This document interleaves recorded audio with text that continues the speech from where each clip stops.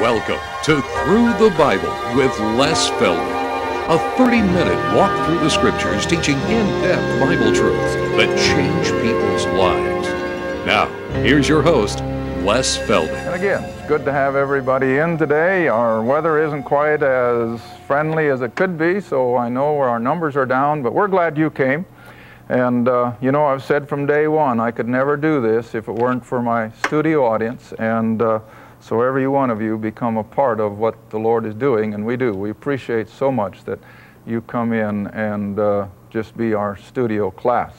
For those of you out in television, of course, we always like to welcome you. We trust that you too will feel like you're right at the back row of our class, and we trust you'll take your Bibles. And as one lady wrote the other day, she said, I bought a new Bible when I started watching you, and it's already all marked up.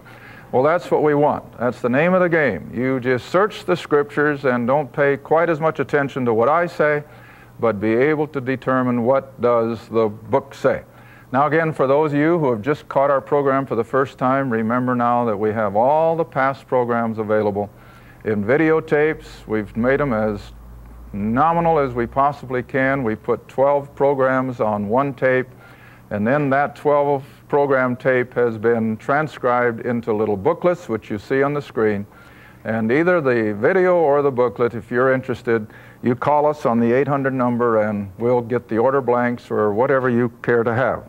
All right, again, we just want to go right back where we left off in our last program, which was in Romans chapter 9, and we are now down to verse 6.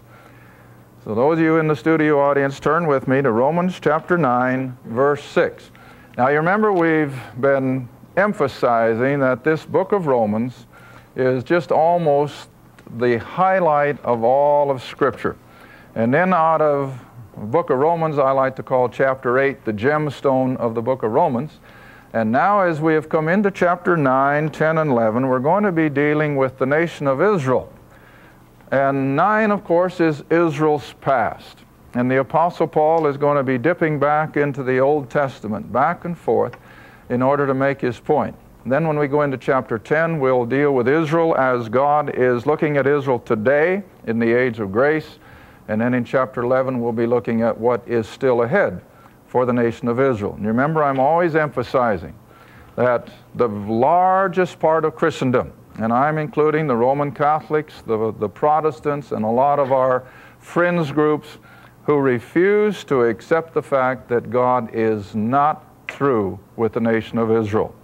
Most of them have set Israel aside. Most of them, even back in the Reformation, were basically anti-Semitic because they accused Israel of being the Christ killers, and consequently God had turned to the church with all of the promises given to Israel because he was through with that little covenant nation. But I always say, don't you believe it. This book is adamant that even though God has set Israel aside for this last 2,000 years, yet he is one day going to bring them back to the land, as we see he is doing, and one day God is going to pick up where he left off with his covenant people. And so we have to be aware that the Jew is still God's chosen people. Even though they are out there in unbelief, they're spiritually blinded for the most part, yet God has not given up on them.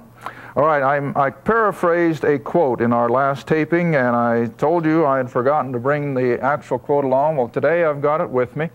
And you remember I quoted in a paraphrase way, but I didn't miss it very far, of an ex-president of Princeton University. And of course, after I got home, I had to call out to Princeton and find out when this fellow held forth as president. And I told you I was pretty sure it was a long time ago by virtue of what he said. All right, now I'm going to read his quote word for word today, and for the benefit of our television people. And this gentleman was by the name of Francis L. Patton, president of Princeton University from 1888 to 1902. Now, a president of Princeton today would never make a statement like this, I'm quite sure. But at that time, Princeton was still a bulwark of conservative Christianity, as were a lot of the Ivy League schools.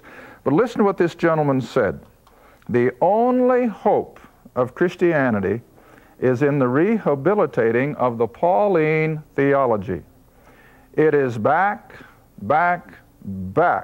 to an incarnate Christ and the atoning blood, or it is on, and on to atheism and despair. And isn't that it? And nothing truer could be spoken. But you see, if this gentleman at the turn of the century sensed that people were already ignoring Paul's epistles, what would he think today when he hears people say that I've repeated, and you've heard it, that a lot of folk think that Paul's epistles shouldn't even be in our Bible. They think he was a nut. I remember reading where someone had quoted a seminary professor as having stated that he thought Paul's experience on the road to Damascus was nothing more than an epileptic seizure. And so these are the kind of statements, you know, that people make concerning the Apostle Paul and his epistles, but they are the bedrock of our Christian faith. And we have to move into Paul's epistles if we're going to get a clear view of salvation by grace, through faith, plus nothing. All right, now then, let's come down and pick up where we left off in our last program in chapter 9, verse 6. And in verse 4 and 5, of course, we covered those 7 things that were intrinsic to the nation of Israel so far as his dealing with them from the covenant promises. And then you remember in verse 5, we covered the aspect as the 8th part of all this, that it was all brought about so that Christ could come, not just to be the Messiah of Israel, but to be the Savior of the whole human race.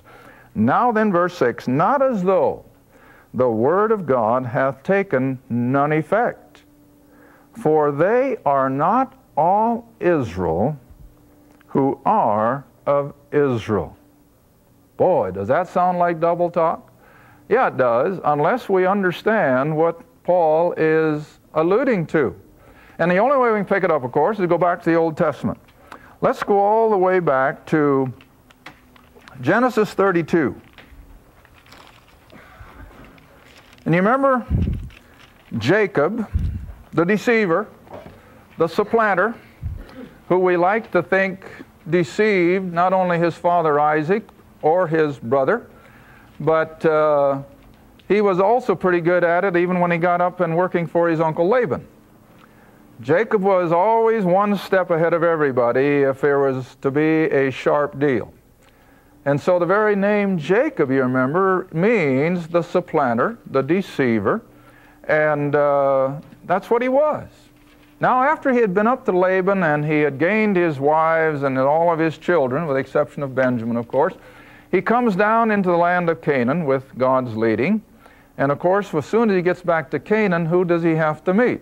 Well, his brother Esau. And of course, he's scared to death of what Esau is going to do to him, because after all, he had tricked him some, 40 years earlier. But now, as we pick up here in Genesis 32, Jacob has surrounded himself with all of his flocks and his herds and so forth in order to have a little bit of protection from the wrath of Esau. But God, of course, has something else totally on his mind, and that is that he's going to come down in human form, as God did throughout the Old Testament, and he's going to confront Jacob man to man.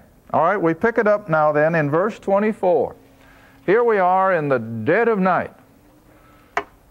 And I've always said anymore, you know, most of us can't understand what it was like to be in total darkness, because we are under such light pollution. We have so many lights beaming everywhere that we don't really get a view of pure darkness anymore. But here's old Jacob, asleep on the ground, and no doubt in abject darkness. And verse 24, Jacob was left alone, and there wrestled with him a man until the breaking of the day. Now, you know, I'm a literalist. This isn't a figure of speech. God literally came down in a theophany in the form of a man, and he begins this true wrestling match with the man Jacob. All right, now read on. Verse 25, and when he, that is God, when he saw that he prevailed not against him, that is, against Jacob, he touched the hollow of Jacob's thigh, and the hollow of Jacob's thigh was out of joint as he wrestled. In other words, he crippled him. And of course we know from other scripture that Jacob now walks with a limp for the rest of his life. All right, but that's not the important part. Verse 26. And he, the Lord, said, Let me go, for the day breaketh. And he, Jacob, said, I will not let thee go, except thou bless me. Now, it doesn't say it directly, but I think it's implied clearly enough. Does Jacob understand who he's wrestling with? Of course he does. He knows that he's dealing with the God of his father Isaac and his grandfather Abraham. And he understands that unless this God blesses him, he's destitute.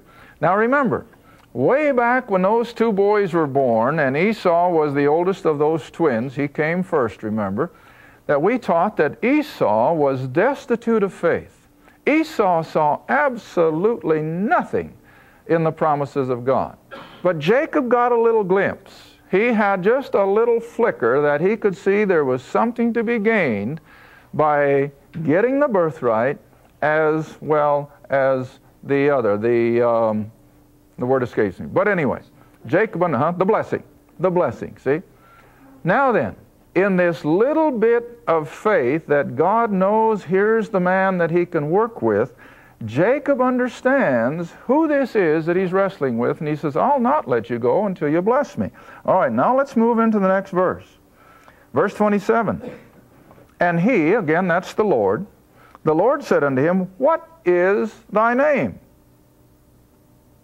And he said, Jacob. And he said, now watch this, Thy name shall be called no more Jacob, but Israel. For as a prince hast thou power with God and with men, and you have prevailed. In other words, you just hung tough. You did not give up. You did not fail me. And so God sees that faith in this man Jacob, and by it he transforms him. Here's Jacob's true salvation. Here is where Jacob experiences what today we call the new birth. And so consequently, since he is now a new man in God, in Christ, yes, in Christ, even back there, he's now a new man. God gives him also a new name. And so he's no longer to be called Jacob the deceiver, which was the natural, but now he's to be called Israel, the prince with God. Now don't lose sight of those two names of Jacob and his offspring. Remember, one of my rules of thumb has been that always you have first the natural and then the what? The spiritual. That's been ever since the beginning of the human experience. First Cain, the natural, then Abel, the spiritual. First Isaac, the spiritual. I'm sorry, I got to go back a little further. First Ishmael, the natural, then Isaac, the spiritual. Then the next two come along, Esau, the natural, and Jacob, the spiritual. And you follow that all the way up through Scripture. All the genealogies will follow that same format. You'll always get the genealogy first of the natural or the non-spiritual, and then the spiritual. Now it's the same way in the life of Jacob. First he's the natural man, he's Jacob. Now he becomes the spiritual man, Israel. Well, you bring it up into our own experience. What were we originally? We were natural. We had nothing to do with the spiritual life. We were natural. But after we're born into the family of God and we've experienced salvation, now what are we? We're spiritual. We are now citizens of heaven. We are now a totally different person. All right, so now then, we're going to have the beginning of the history of the nation of Israel divided into these same two categories. We're going to have that portion of the nation of Israel that remain in the natural. They never do have a spiritual enlightenment, even though they're under the covenants. And so, I guess maybe I should back up just a little bit. From the beginning of human history, there has always been primarily two groups of people. Number one, you have the lost, which are by far the greatest number. The other side of the coin, you have the believers, the saved of the ages. And it's no different today. We either have the saved element or the unsaved. Doesn't make any difference whether we're black and white, rich or poor, bond or free. We're either over in the lost, the natural element, or we're over here in the spiritual. All right, now then, Jacob is the beginning of this dividing line. Even within Israel, the covenant people of God, some are going to remain natural, they're going to be remaining destitute of faith, but some are going to be spiritual, and they're going to become believers. All right, now turn with me, if you will, to Isaiah chapter 9. And I think the Scripture explains it better than I ever could. Isaiah chapter 9. Drop down to verse 8. Isaiah chapter 9, verse 8. And I want this one on the screen, if at all possible. Isaiah 9, verse 8. The Lord sent a word into Jacob, and it hath lighted upon Israel. How do you see what that says? In other words, when God would speak through the prophets, it went to the whole nation of Israel. They all heard it. But how many truly responded? The believing element, the Israel, see? And so the word would go out to the whole nation, Jacob. But only those who were enlightened by faith would respond to it. And it was always a small remnant. And it still is today. The vast masses of humanity can hear the gospel. And I mean hear it, understand it. But how many, percentage-wise, believe it? See? And that's the way it's always been. But also within the realms of the nation of Israel itself. All right, now then, when you come back to Romans chapter 9, this is exactly what Paul is referring to. That not all the children of Israel would be spiritual. Only a few. And so not all Israel is Israel. All right, now then drop down into verse 7, and we have a follow-up on that. Neither, because they are the seed of Abraham, are they all children, but in Isaac shall thy seed be called. Now again, let's go back to Genesis. We're going to be using Genesis quite a bit throughout the next few programs. Go all the way back to Genesis chapter 17.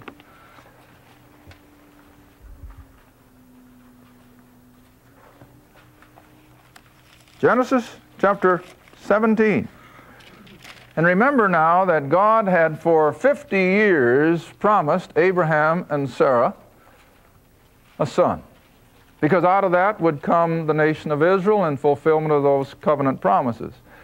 But you know, after I think about 50 years, Abraham got impatient and he delved back into the pagan customs of using a surrogate mother, and so Sarah really thought of it first and suggested that they have a son by their slave girl Hagar. And Abraham, of course, quickly agreed to that, and so from that fleshly idea comes the man Ishmael. Again, the natural side. But he's a child of Abraham. And you see, this is the conflict in the Middle East yet today. The Arab world says they are the true children of Abraham because the Quran, if I understand it correctly, instead of putting the covenant promises with Isaac, put it with Ishmael.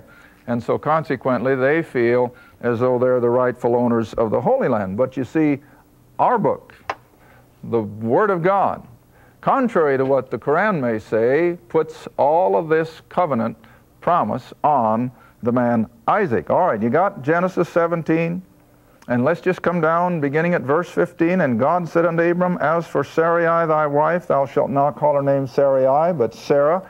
And we taught all that when we were back there in Genesis 5 years ago, that the H difference in Abram and Abraham is the letter of the Hebrew alphabet that refers to grace. And so the grace of God is implied now by changing the name Abram to Abraham and also the name Sarai to Sarah. We have that fifth letter of the alphabet. All right, now then going on to verse 16, God says, And I will bless her, and I'll give thee a son also of her. Yea, I will bless her, and she shall be a mother of nations. Verse 17, Then Abraham fell upon his face and laughed, and said, In his heart shall a child be born unto him who is 100 years old? And shall Sarah, who is 90 years old, bear? Now again, you see, Abram comes back to that energy of the flesh, and he says, oh, that Ishmael might live before thee. Why can't Ishmael fulfill your promises? And then verse 19, God refutes him, and he says, Sarah, thy wife, not the slave girl, Sarah, your wife, shall bear thee a son indeed, and thou shalt call his name Isaac, and I will establish my covenant with him for an everlasting covenant, and with his seed after him. Now, I mentioned in one of the previous programs, whenever there's an I will from God in Scripture, what is it? It's a promise. That's a promise. In other words, Isaac becomes a promised son. Now, I'm emphasizing that, and I'm taking it slowly because I want you to remember now that what God promises, He is not going to let fail. And so, in spite of the age of Abraham, now nearing 100, and Sarah nearing 90, the promise is valid because God said He's going to do it. And He said, I'm going to give you a son, and you will call his name Isaac. All right, now then, in deference to our Arab people, and we certainly don't look down our nose at them, in the age of grace, they are just as eligible as we are for God's salvation. But coming back to verse 20 now, in Genesis 17, God deals with Ishmael. And He says, as for Ishmael, I have heard thee, behold, I have blessed him. And I will make him fruitful and multiply him exceedingly. 12 princes shall he beget, and I will make him a great nation. And God did. My land, look at the Middle East tonight, 50 Arabs for every Jew. So God has blessed the Arab people. And I think I made mention in one of my other programs, and not only did He give them 50 times more people than Israel, but they got all the world's oil. They've got the wealth of the world in their backyard. God has blessed them. They have nothing to complain about. All right, but, verse 21, but my covenant, that one that He made with Abraham, my covenant I will establish with Isaac, whom Sarah shall bear unto thee at this set time in the next year. Promise. He was a son of promise. On top of that, he was a son of the miracle-working power of God, because both Abraham and Sarah were way beyond normal childbearing. All right, now then let's come back, if you will, to Romans chapter 9. This is almost gone already. Romans chapter 9, he says, so those who are of Abraham aren't all the seed of promise, because Ishmael had buku offspring. And the same way we come on to the next promised child, which is Jacob, Esau is going to have buku of offspring. And even though genetically they're children of Abraham, he was their father, yet spiritually speaking, they are outside the covenant promises, because that could only go to the offspring of Isaac and Jacob and down that family tree. And so all these others are left out. All right, now the danger of all this, of course, we're going to see a little later in this chapter, that Israel got a little bit puffed up and arrogant and said, well now, since we are the children of the covenant, since we are the children of the prophets and of the promises, then what have we got to worry about? We've got it made, see? And Paul is going to come and just blow them out of the saddle. Hey, you're not going to enter into these promises of God simply because you're in the right genealogy. You're still going to have to enter in by faith. And we're going to see that as we move on through this chapter. All right, so reading verse 7 again, just for repetition's sake. Neither because they are the seed of Abraham are they all children. In other words, Ishmael's offspring, Esau's offspring, they were children of Abraham, but not according to the promises, because it's in Isaac that the seed should be called. And of course, the seed there is in reference to Christ. The seed of the woman that would come through the lineage of Abraham, Isaac, and Jacob, and not through anyone else. All right, now verse 8, in the couple minutes we have left. That is, they who are the children of the flesh. See what that says? Children of the flesh. Now remember, that's what God said of Ishmael. Ishmael was born in response to the wishes of the flesh. God never once told Abraham, or Abram at that time yet, or Sarai to go and have a child with Hagar. That was strictly a fleshly idea. And so Ishmael, all the way through, even when Paul uses him as an allegory in Galatians chapter 4, Ishmael is always the picture of the energy of the flesh. And remember, we can accomplish nothing in the energy of the flesh. But it's only those that were born of promise that come into God's covenant program. All right, now let's read on in verse 8 again. The children of the flesh are not the children of God, but the children of the promise are counted for the seed. And again, I think the word seed here in the singular is referring to the seed of the woman of Genesis 3:15, all the way up through the coming of Christ. And as Paul then says in Galatians 4, the seed of the woman is Christ. Now then, what's that telling us? That every believer, whether it was back in ancient Israel or whether it's now at the end of the church age, every believer was promised to Christ before the foundation of the world. I got 2 minutes. Let me show you. John's Gospel, chapter 17, probably makes it as clear as any portion in Scripture. And of course, I know that in John 17, Christ's high priestly prayer, the men that he's really referring to are the 11. That's the way I have to look at it. But nevertheless, they are just a little picture of all of those that would one day become the Lord's by virtue of their salvation. All right, in John's Gospel, chapter 17, verse 6, Jesus is speaking. I have manifested thy name. He's praying to the Father, remember. I have manifested thy name unto the men which thou, what? Gavest me out of the world. Thine they were, and thou gavest them to me. Now remember, those 11 men were not believers until Christ came onto the scene. So who already had his finger on them? Well, God did. And then you come on down, we've got to do this quickly. I guess we can come all the way down to verse 12.